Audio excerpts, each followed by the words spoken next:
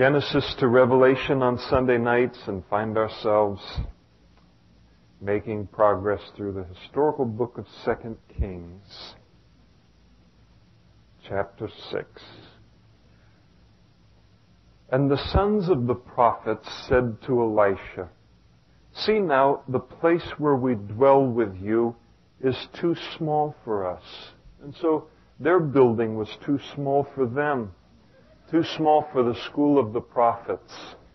Isn't that great? In the middle of all of the evil that was going on in the northern kingdom of Israel, God was, as we saw this morning, continuing His work. And His work was not going to be unhindered. It wasn't going to cease.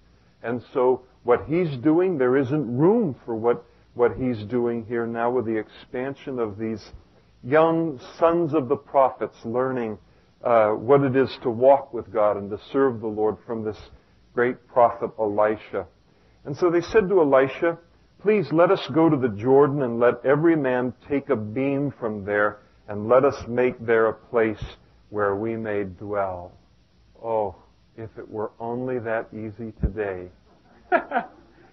We'd all get a beam tonight somewhere, and land must have been cheap back in those days and didn't have the codes that we have to deal with. They can just go out and get the wood and then fasten it together, and they've got a good enough place for God's purposes to be accomplished. It only needs to last in their lifetime, and then let the second generation build their own place and learn the lessons that are found there in building it. And so they said, "Let us go ahead and do that." And Elisha answered and he said, "Go, you go ahead and do that." Gives them permission. And then one of them said, "Please consent to go with your servants." We didn't want you to say go. We want to go do this, but we want you to come along. And we want you to be a part of it. And so really something very, very beautiful here in Elisha's life and his relationship with these men is they really liked his presence. They wanted him to be around. So much is learned by being around an Elisha. Someone has said that authority is never weakened by kindness. I believe that. So often in the teaching that goes on related to ministry today, you're taught to keep a distance from the people. That's you. Because they'll hurt you. I have no doubt that will happen, but I have no doubt I'll hurt you far worse than you'll ever hurt me in terms of any damage that's going to be done. But I remember Gail Irwin, as he talked about that teaching that is given, it's really a fear, that tries to be manipulated in the life of the servant of the Lord, and that is, build big, thick walls around yourself and don't let people get too close. And Gail Irwin, I think, had the definitive line related to that. He said, "I tried it and it was just too lonely." And that's the truth. The body isn't made to operate that way. And it is. It's too lonely. So here, you just kind of have to be who you are, and they like who he is, and they want him present, and they said, "Come on and let's go." And Elisha said, I can't go. My feet are acting up and I got this bum back. No, he said, I'll go with you. And that's a neat kind of a guy. A little older than all these guys, but said, "Sure, I'll come right on along." They don't want they don't want him cutting lumber or anything. They just want his presence. And so, he goes along with them. The great spirit of Elisha there on this work day. And, when we got a chance to go over and minister to the other church in the community and, messing around with there and trying to fix some things and do some things, some of us got on the fruitless mulberry tree duty. And we're out there, just cutting these branches down, picking them and putting them up there. And I spent the whole afternoon trying to keep up with Alden. I felt like he was Elisha here in this place. And Alden's one of the brothers here, about 80 years old, huh, Alden? Right in there? Yeah. So here I was trying to keep up with this guy, and just so excellent to have his presence there on that day and to work together. Spirit of Elisha, blessing of a life like that. And so he went with them, and they came to the Jordan, and they cut down trees. Here's a group of guys that weren't afraid to cut down trees. Weren't afraid to get their hands dirty. Can't all be books. You know, it's got some dirty carpets and dirty toilets and dirty different things that are involved. These guys are ready to work. They're hard workers, willing to be servants. So they went out and they cut down trees. They didn't expect someone else to build something for them. Say, all right, looks like we've got to get something. Okay, triple offerings this Sunday. No, they were willing to go out and work hard if it was necessary for that to happen. But as one was cutting down a tree, the iron axe head fell into the water. Ooh. And if you have ever lost or broken a borrowed tool, you know what follows. And he cried out and he said, "Alas, master, for it was borrowed." Now there's only one thing worse than breaking your own equipment or losing your own tools, and that is losing borrowed equipment. Isn't that the truth? I've borrowed equipment. You know, my father-in-law, he has every kind of saw, every kind of everything. And he uses them. And he loves to use them. I don't have an extraordinary love for all of those tools, simply because I don't have the time to do those things anymore. But I remember one time I borrowed a tool from him, and it was a wood splitter, you know, and put that thing in place, and I whacked that. You know, you watch all those Western movies, all those cowboy and Native American movies that they used to make, and they just take and hit that thing, and that wood just flies. It almost stacks itself in the movies as they hit that thing. I borrowed that thing, and I hit it, and it was a newfangled kind of wood splitter. I hit that thing, and I missed it by a little bit. I just snapped the head right off of that thing. I didn't even get one log cut on the silly thing. Of course, I waited about 3 years to split. It was petrified by that time. But so it's a bummer, you know, when you have tools, it's borrowed, and in those days, an axe head was very, very valuable. In fact, the whole school didn't even own one. Couldn't afford to own one. That's how valuable it was. Had to borrow one. And now, this guy's just hitting with the axe, and the thing just heads out into the water, plunk. You say, "Can you remember where it hit?" The ripples have stopped. I don't have the slightest. Where in the world is that out there? And they've lost that axe head. This guy's really, really bummed. And so what does he do? He goes to the master. The man of God said, "Where did it fall?" And he showed him the place, and so he cut off a stick, threw it in there, and he made the iron float. Therefore Elisha said, "Pick it up for yourself." And so he reached out his hand, and he took it. There may be, I don't know, you'll have to see for yourself, there may be a ministry lesson in here somewhere. An axe head was basically a cutting edge. And sometimes in the ministry, in the service of the Lord, especially when things are expanding, you know, you can lose a cutting edge. You can lose it. And any cutting edge that you and I have is a borrowed one from the Lord. The thing that's fascinating to me is they lose this sharpness as it's lost, and they go to the master. They go to the one who represents God to them. It would be the way that you and I would go to God himself in prayer. They say, "Oh, we've lost it, Lord. We've lost it, Master," as they say to Elisha. And the interesting thing that I think is so valuable here is that Elisha says to them, "Where did it fall?" He took them to the last place that they had that cutting edge. Maybe a nice picture of what Jesus spoke to the church of Ephesus in the book of Revelation. When here was a church that was doing tremendous things for the Lord, but they had left their first love. They had moved away from their first love.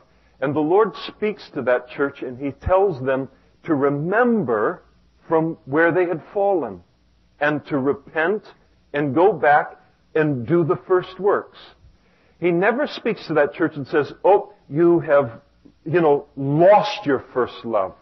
He said, no, you've left your first love. And since it was something that they had left, they could go back where they left it and then begin from there again. Sometimes in our service to the Lord it can go that way. Things get a little dull between us and the Lord and in the ministry. And sometimes there's just that need to go back to where it is that, we last had that. There was that last place that there was joy in service to the Lord. The last place that there was that fruitfulness in service to the Lord. Go back to that place. And then, he throws that stick in there, wood, maybe a picture of the cross. The cross is spoken of as a tree in the New Testament. Just going back to that last place where I had that cutting edge, and then contemplating upon the simple things, the basic things of Christianity and service, and that is that He loves me and I love Him, and my service is to come out of love for Him and be a response to Him. You can serve the Lord and you can lose sight of a personal relationship with the Lord. And so Elisha takes them back to that place where it had fallen in, and it resurfaces. Beautiful miracle of the Lord. For sure, the very simple lesson of the passage, if you don't like me taking it off that far, that's as comfortable as I ever get going with a passage. But as it relates to that, is surely the need of bringing everything to the Lord. The impossible situations, the smallest of things, the loss of something borrowed. You never know what the Lord might do. Now, the king of Syria was making war, verse 8, against Israel. And he took counsel with his servants, saying, my camp will be in such and such a place. In other words, we're going to set up a camp now to attack the northern kingdom of Israel in such and such a place. And as he would say that to his servants, to his, commanding officers, the man of God, Elisha, would send to the king of Israel, saying, beware that you do not pass by this place, for the Syrians are coming down there. In other words, he would tell the king of Israel what the king of Syria was planning on doing. And then the king of Israel sent someone to the place of which the man of God had told him, and thus he warned him, and he was watchful there. And this happened not just once or twice. This happened with some regularity. And therefore the heart of the king of Israel, all of his plans thwarted, his attempt, to fight against God and against His people. Therefore the heart of the king of Syria was greatly troubled by this thing, getting outsmarted. And he called his servants and he said to them, will you not show me which of us is for the king of Israel? We've got a traitor in our midst. Somebody's leaking information here and to the enemy. And one of the servants said, none of us is a traitor, my lord, O king. But Elisha, the prophet who is in Israel, tells the king of Israel the words that you speak in your bedroom. Translation, he tells the king of Israel the things that you say and think are the most private. He knows everything that you're saying. God has revealed it to him. And so the king said, go and see where he is, that I may send and get him. And so it was told him, saying, surely he's in Dothan. And therefore he sent horses and chariots and a great army there, that they might come by night and surround the city. Now this is dumb. We have to be frank about it, but it is. If verse 12 is true,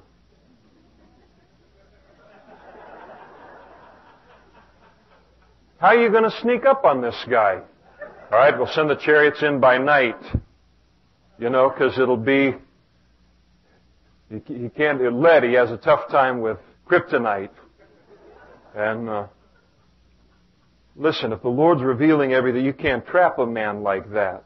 But they come in and they try to trap him. They surround the city and they come by night and surround it. And then the servant of the man of God, he arose early in the morning, went out, and there was an army surrounding the city with horses and chariots.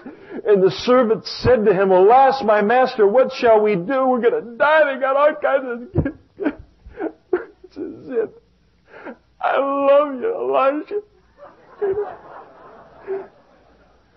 And Elisha answered, do not fear.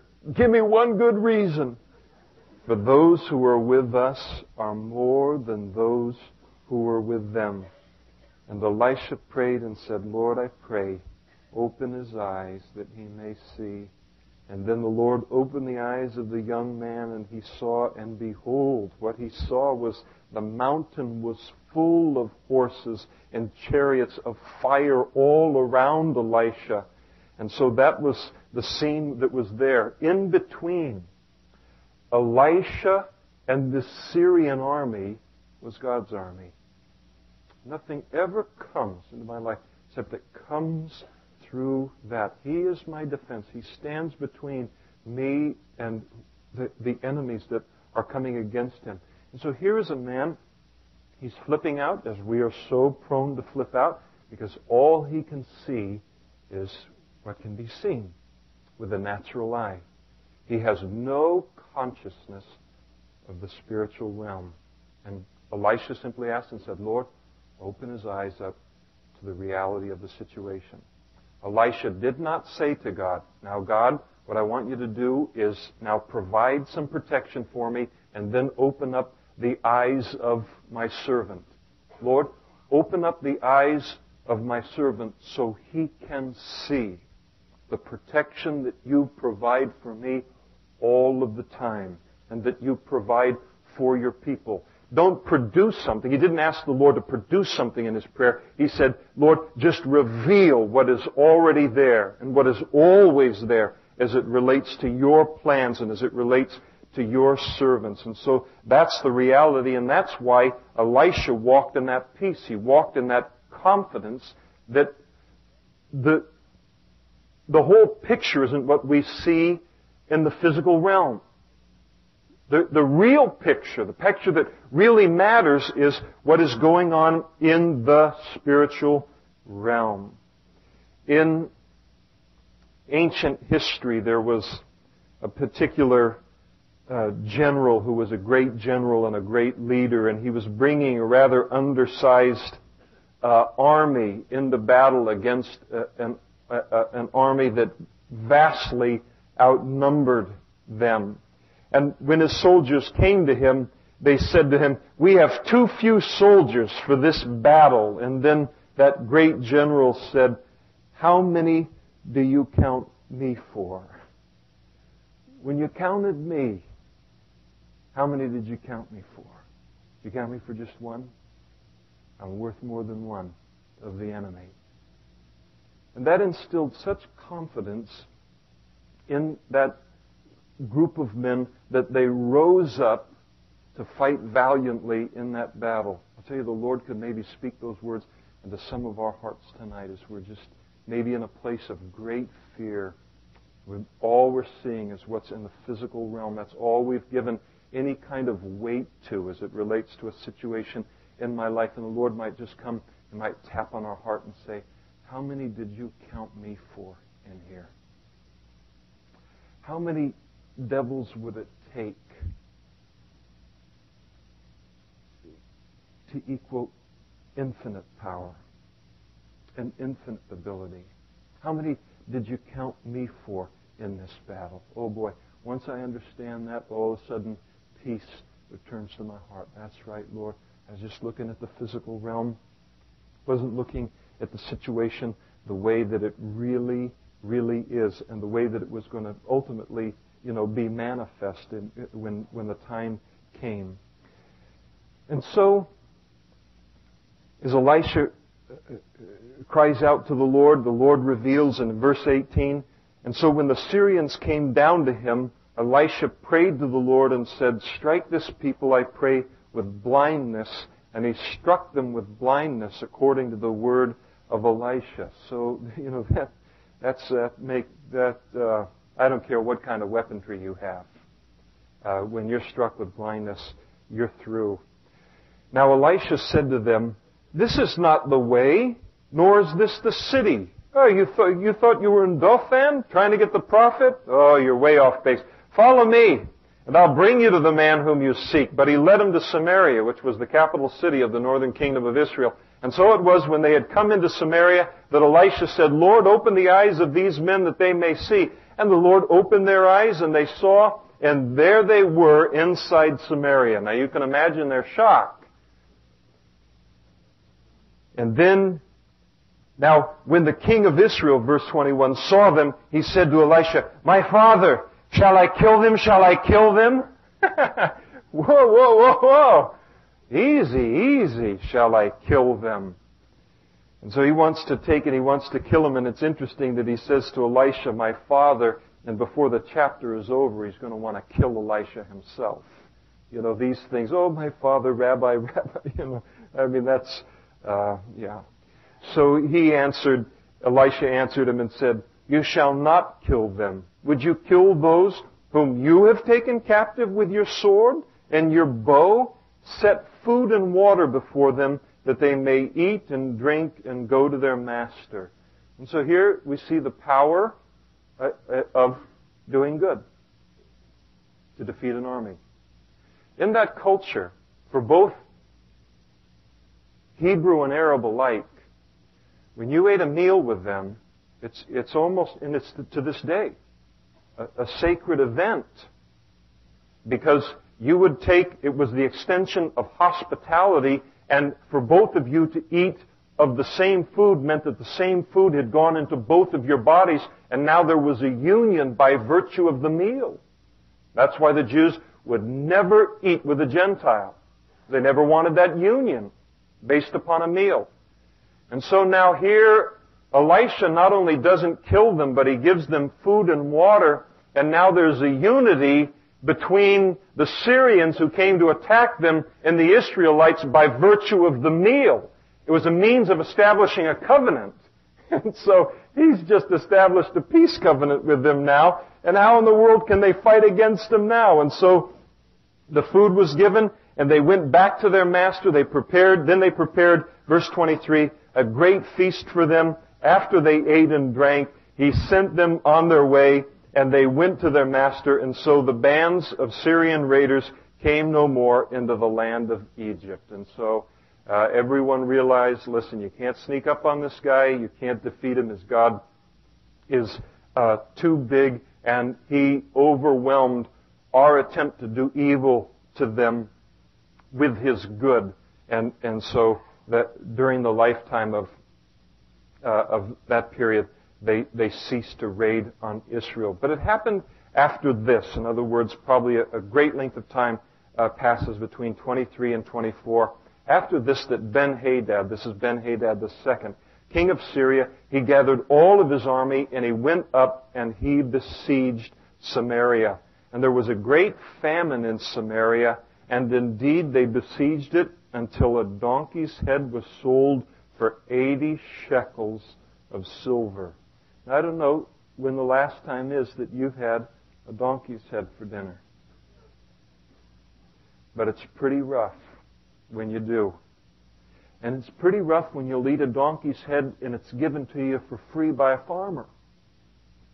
It's really rough when you got to pay 80 shekels of silver to be able to boil the skin and whatever you can boil out of a donkey's head. It was worse than that. And 1/4 of a cab of dove droppings for 5 shekels of silver. You know how much 1/4 of a cab is? Neither do I, but you don't need to know that it's rough. It's not like if they got twice as much for that money, it was less of a famine. By the time you're eating donkey heads and eating dove droppings, the siege on your city has been extended. This is God's way of communicating concerning this situation, that it could not have been worse for the people in that city. This is the proverbial impossible situation, because the children of Israel inside that city, this Ben-Hadad, Syria rules the entire plain around the city. There's nothing that's going to get through to them. And he has ruled that plain and controlled that plain for such a length of time, for so many months, that the people inside are in this condition. And there is no hope of a rescue coming from any quarter on the face of the globe. There is no hope in this situation. It's an impossible situation for the people that are inside of here. And it's exactly the kind of situation that God had warned the children of Israel of way back in the book of Deuteronomy when He gave the law to Moses and said, if you cease to follow me, if you cease to obey me, He said in essence, and He goes into detail in those chapters, in essence what He said is, you can't believe the life that will come out of that. You can't believe what you will be capable of doing in disobedience to me.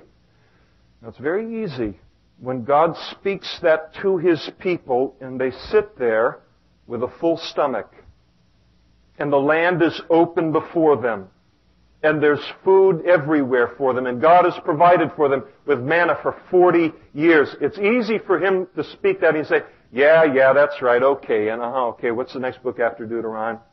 And no attention given to it. But when the Lord speaks something, it's the truth. And He intends that He be taken seriously. They would have never, ever dreamed that they could end up in this condition. And we haven't even gotten to how bad the condition is yet. That's a couple verses later. They could have never dreamed that they would end up in this condition when God had given that commandment. And yet He said, listen, you cease to follow me, and you'll be amazed at what you'll be willing to do and what your life will be characterized by. And so the situation that they're in is one of their own choosing now, as they have departed from God and been departed from God for many, many years at this point. And then as the king of Israel was passing by on the wall, a woman cried out to him saying, help my Lord, O king. She's asking for food. And he said, if the Lord does not help you, where can I find help for you? And here is the king, apostate to the marrow in his bones. And here in the midst of this sowing and reaping process that the people are involved in, once that sowing and reaping process ends up in the place that it's in here now, and the horror of it, now all of a sudden it's God's fault. God isn't providing for you. So he turns it around instead of taking responsibility for the choices that he had made as a leader and the people had made even apart from his leadership. He said, where can I find help for you? From the threshing floor? Can I bring you some wheat? Is there wheat somewhere that I don't know about here? It's not like we've got a lot of wheat in the place. Or from the wine press? I bring you some wine, something to drink? The king said to her, what is troubling you? And she said, this woman said to me, give your son that we may eat him today, and we'll eat my son tomorrow. And so I agreed, and so we boiled my son, and we ate him. And I said to her on the next day, give your son that we may eat him. But she has hidden her son. And God had prophesied in the book of Deuteronomy that the people would ultimately come to that place where they would eat the children of their womb, the children of their loins that would come forth. This is the end of the rejection of God, the rejection of His way. God says in His Word, the way of the transgressor is hard. God says His commandments are not burdensome. The life that's burdensome is the life of disobedience to God's Word. And so the tragic condition of man here, they've gotten to the point where they're boiling their children and eating their children and double-crossing one another in all of that. God had warned them that was to come. That was the kind of evil that was in their heart, that obedience to God would never allow to come out. I'll tell you, I am thankful for what is in my heart, in the deepest part of my heart, perhaps, in my flesh, one day done away with when I received my new body. But I'm so thankful for what never sees the light of day or never gets an opportunity to express itself, even within myself, because of just simple obedience to the Lord. This never had to happen. And it's tragic what man will do once he's departed from God's Word. And what is most tragic of all is that so often the children end up suffering the greatest for the sins of their parents. It is a tragic time for a society when it reaches the point that the parent will not die for the child, but will sacrifice the child to satisfy their own appetites and their own desires.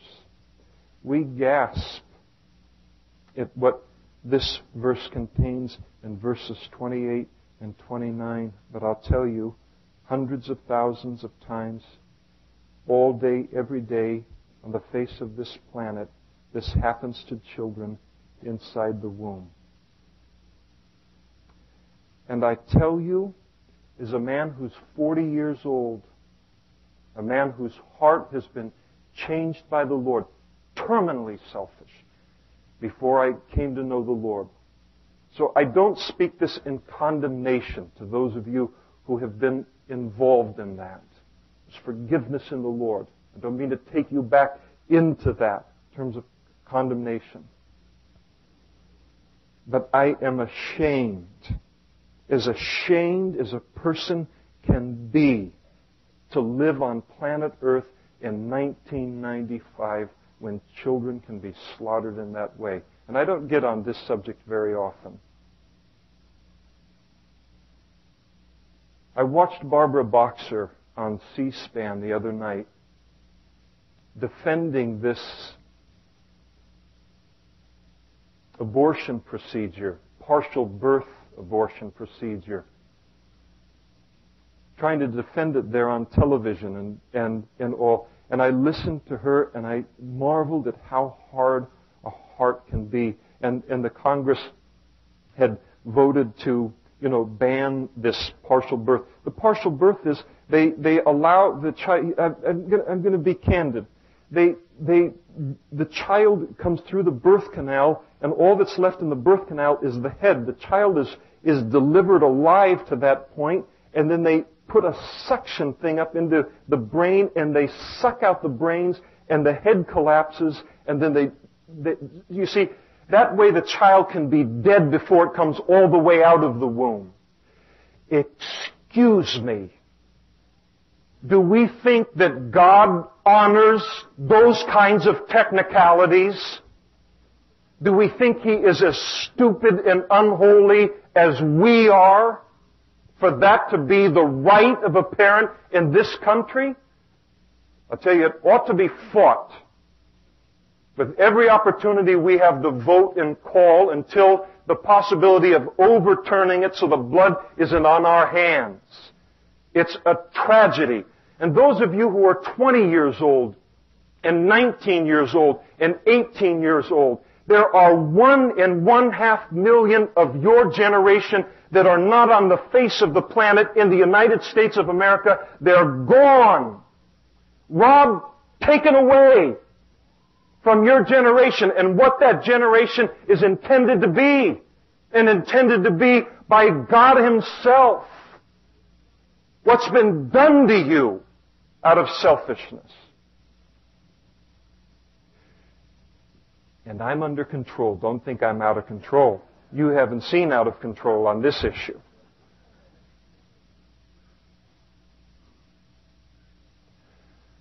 A society is drunk. It is drunk to the position of madness. And it is drunk on selfishness when it will take a human life so that it can do what it wants to do. There is no character in that generation or in that nation or in those people. And whatever kind of little turns take place as it relates to Congress or legislation or all of these things, and we're thankful for every victory there is. But believe me, there is no overwhelming character within a nation where that continues. It's terrible. And it's no less awesome and horrific than it is what has happened here, where now the sake of the children because they're not in a position of power, is cast away for the convenience of the parent. The Bible says in the last days, one of the characteristics of the last days would be that there would be, men and women would be without natural affection. And the word there in the Greek is a storge. Storge love is the love, it's the love that's there naturally. It's the love between a parent and a child. It's a love between a husband and a wife and a husband. And God said one of the characteristics of the last days, the social characteristics, is that man will be without that love. I'll tell you, there can be no greater manifestation of the fulfillment of that prophecy than abortion today. Everything else pales in insignificance.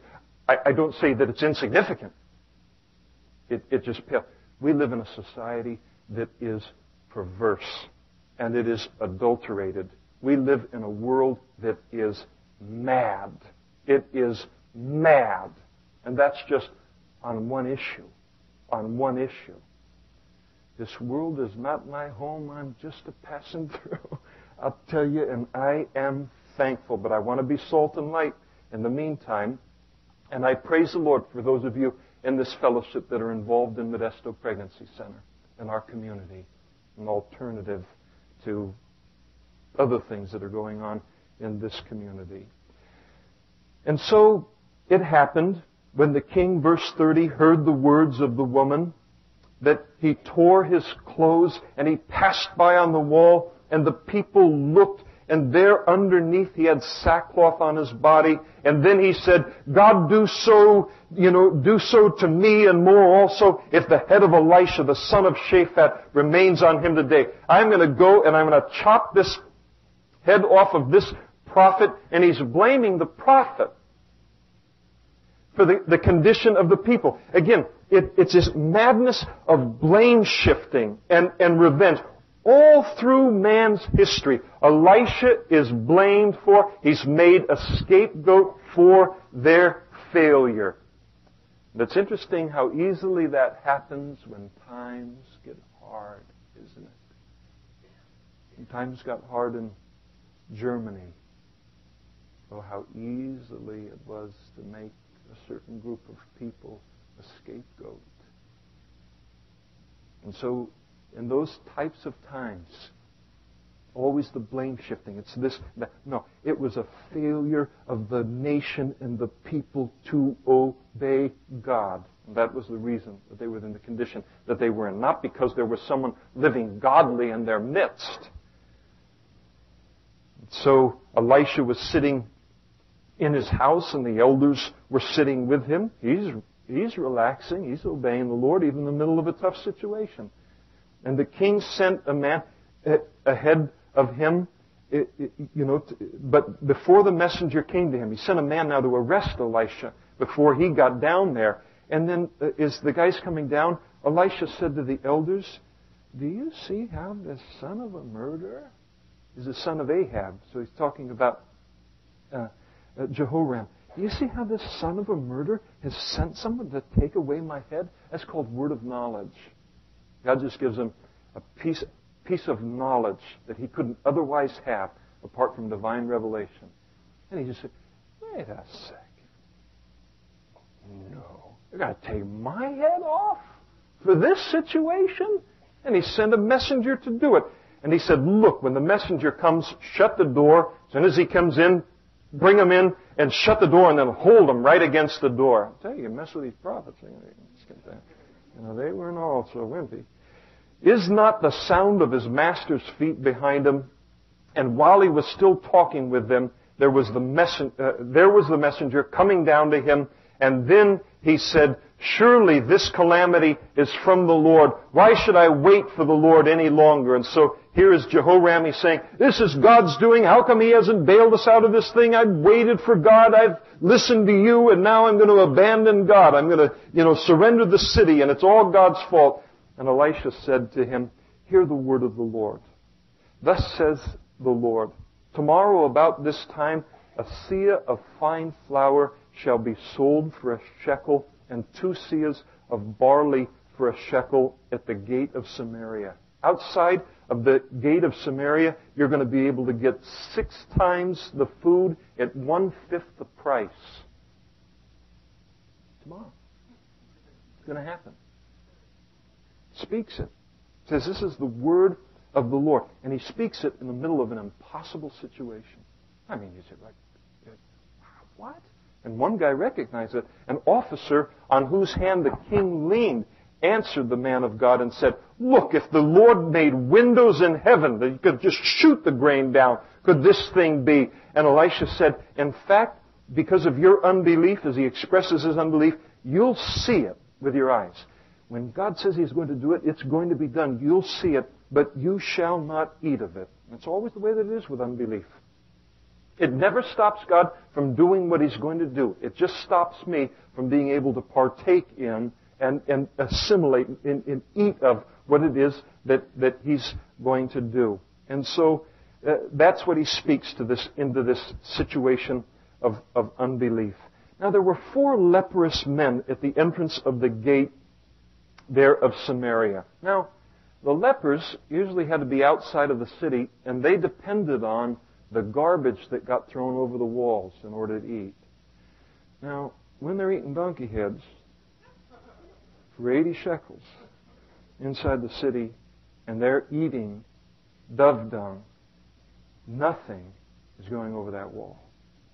Nothing's going over the wall. And these men are starving to death outside of the wall, the gate of the city. And so they said to one another, it was just like a light went on, why are we sitting here until we die?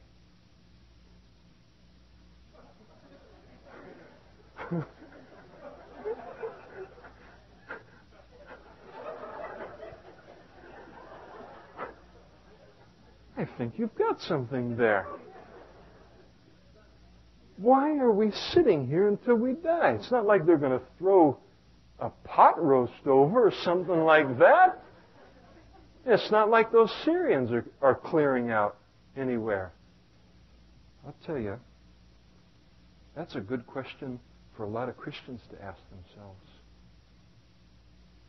Why do I just sit here until I die? Sometimes it takes getting put into a desperate situation in our lives before we finally wake up and say, you know, death awaits me. I've got only so much time to serve the Lord and to be used by Him and to see what He might do through my life. And so here, it's a great question for our heart. If you're just kind of passing time, just kind of sitting outside of the gate, I'll go there and see what Pastor Kyle is going to throw over the wall at Calvary Chapel spiritually tonight. I'll go over there. And then finally it just kind of dawns on you, hey, wait a second, why should I just sit here and wait till I die?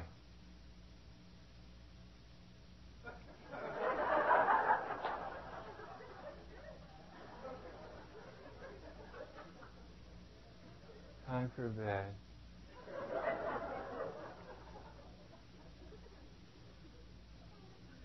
A lot of wasted lives that should ask that question.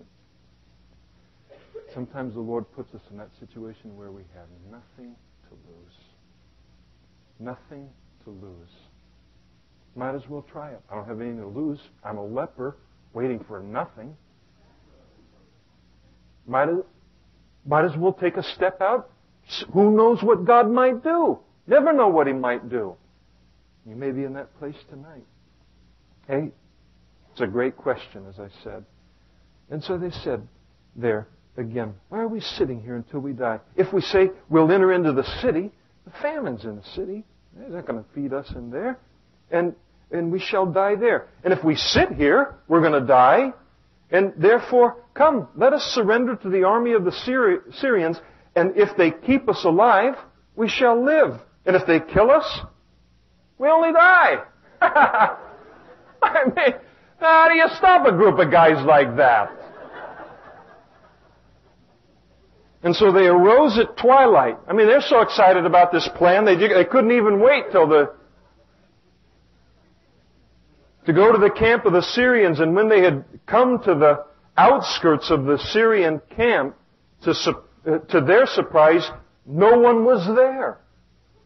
For the Lord had caused the army of the Syrians to hear the noise of chariots and the noise of horses, the noise of a great army, so that they said to one another, look, the king of Israel is hired against us, the kings of the Hittites and the kings of the Egyptians to attack us. And therefore they arose and they fled at twilight, and they left the camp intact, their tents, their horses, their donkeys, and they fled for their lives. There they are, they're sitting in their camp, this huge army. Here come these lepers.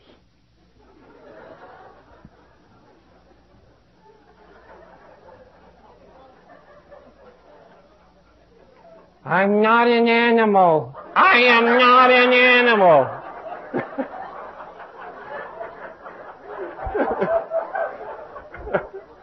Oh.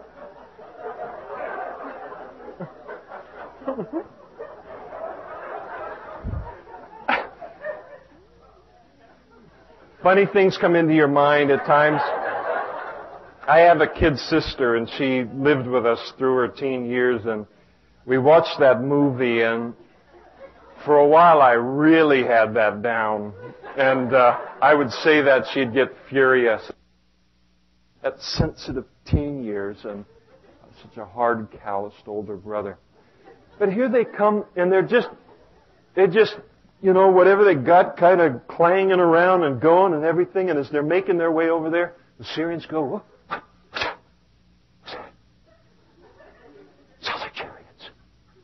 Sounds like an army that's been hired. Sounds like the Egyptians have been hired. Sounds like the Hittites have been hired to come against us. And all of a sudden they're in a panic and they flee the place. It's just these lepers walking into the camp. Just these lepers.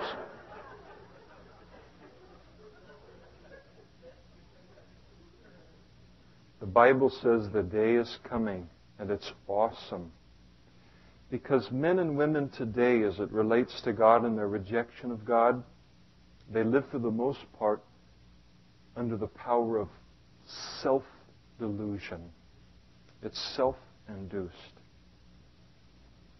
But the day is going to come when God is going to cause a delusion to come upon the whole earth. We'll be gone by then. So that they should believe the lie. What is the lie? That the Antichrist is the Messiah. And you see how easy it will be for him to do that. Nothing. There's virtually nothing here. He puts the whole camp in fear, and they run for their lives. And here, these lepers wander into this camp, and they come in, verse 8, to the outskirts of the camp, and they went into one tent, and they ate and they drank. They didn't know what had happened. Well, they just starved to death. They ate and they drank, and they carried from it silver and gold and clothing. And they went and they hid them. So they're looting the camp best as they can. And then they went back and they went into another tent. Nobody showed up yet. They carried some from there also, and then they went and hid it. So they're burying their treasure all over the place. Isn't it interesting, as it relates to this passage, how often all of the difficulties that we anticipated, we were sure were going to be there, vanish by the time we get there. They were convinced.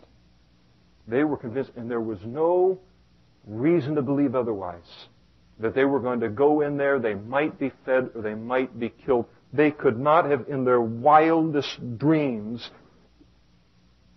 dreamt of what it was that God was going to do. And it just reminds me, because how often in our lives as Christians we're worried about something. It looks like more than 99 possibilities out of 100 that this is going to happen. We're going to have to deal with this. It's going to be a huge thing. We're going to walk into the middle of the Syrian army. They're going to probably kill us. All of these things.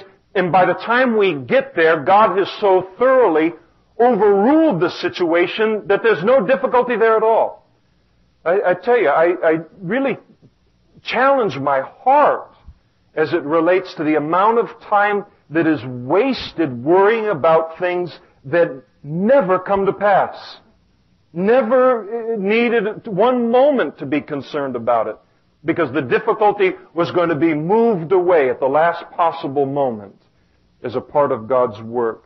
And so they're hiding all of these things. And then they said to one another, we're not doing what is right. This day is a day of good news. That's what the gospel means, is good news. This is a day of good news, and we remain silent. If we wait until morning light, some punishment will come upon us. Now therefore come, let us go and tell the king's household. And so here is conviction in their heart. They have stumbled upon. They've become recipients of good news. And here they're convicted that there's no way, in light of the greatness of the need that is all around us and the people that are starving to death within that city, it just would not be right for us to keep this good news to ourselves. And so they go back to the camp to make the good news known. And I'll tell you, isn't that the truth as it relates to the gospel in our own lives? The good news and that conviction that the Lord puts within our heart. Hey, don't keep that a secret. Not in the middle of 1995 on planet Earth. Listen, don't keep that to yourself as a treasure. Make it known. And so they go to tell the king's household, and they went and they called the gatekeepers, verse 10 of the city, and told them, saying, we went to the Syrian camp, and surprisingly no one was there. Not a human sound, only horses and donkeys tied, and the tents intact. And the gatekeeper called out, and they told it to the king's household inside. And the king arose in the night, and he said to his servants, let me now tell you what the Syrians have done to us. They know that we're hungry, and therefore they've gone out of the camp to hide themselves in the field, saying, when they come out of the city, then we'll catch them alive and get into the city. And one of his servants answered, again, desperation breeds some pretty good plans, and he said, please, let several men take 5 of the remaining horses, which are left in the city. Look, they may either become like all of the multitude of Israel that are left in it, or indeed, I say, they may become like all of the multitude of Israel left from those who are consumed. So let us send them and see. And therefore they took 2 chariots with horses, and the king sent them in the direction of the Syrian army, saying, go and see. And they went after them to the Jordan, and indeed all the road was full of garments and weapons, which they threw off to make themselves lighter in their fleeing, which the Syrians had thrown away in their great haste. And so the messengers returned and told the king. And then the people went out and they plundered the tents of the Syrians. Can you imagine their hunger as they head in there? And God doesn't even make, the tables are set. The food's out. It's all right there. He's a detail guy. He's an attention to detail guy. They go in, all of it's there, and they begin to plunder. And so a seah of fine flour was sold for a shekel, and 2 seahs of barley for a shekel, according to the word of the Lord. Listen, when the Lord says something, that's a truth. It's going to happen. It's going to happen. Every promise is like that in this word as it relates to us and as it relates to anything that He speaks. Now the king had appointed the officer in whose hand he leaned to have charge of the gate. This guy that didn't believe, he was in charge of handling the gate. But the people trampled him in the gate. You can imagine. There's food out there and nobody's out, and the whole city is heads right through, and he was in charge of the gate. Tried to have him line up single file or something. And he trampled him. He died just as the man of God had said, who spoke when the king came down to him. And so it happened just as the man of God had spoken to the king, saying, 2 seahs of barley for a shekel and a seah of fine flour for a shekel shall be sold tomorrow about this time in the gate of Samaria. And then that officer had answered the man of God and said, now look, if the Lord would make windows in heaven, could such a thing be? And he had said, in fact, you shall see it with your eyes, but you shall not eat of it. And so it happened to him, for the people trampled him in the gate, and he died. He heard the good news, but he died before he could enjoy it. How many people, how many men and women today die in their sins They never ever thought that an unexpected death would keep them from another opportunity to respond to the good news. And yet it snuck up on them. Don't let it sneak up on you. The good news of Jesus Christ, salvation found in Him, forgiveness of sins, a new start found in Him. And tonight, if you'll confess your sins to God, if you're not a Christian here tonight, ask for forgiveness of your sins and say, God, I believe that Jesus Christ died on the cross for my sins, the full and satisfying payment for my sins, and that He was buried and He rose again on the third day. And God, I give you my life tonight. I don't want to take a chance on what could happen in the gate of Samaria, or what could happen in any street in Modesto, or what could happen to me physically in my own house. I don't want to risk anything as it relates to believing the good news and making it my own. I give you my life tonight. I'll tell you, there's no guarantee that anyone will have another chance. This man didn't get another chance to receive that good news. Tonight is a great night to do that.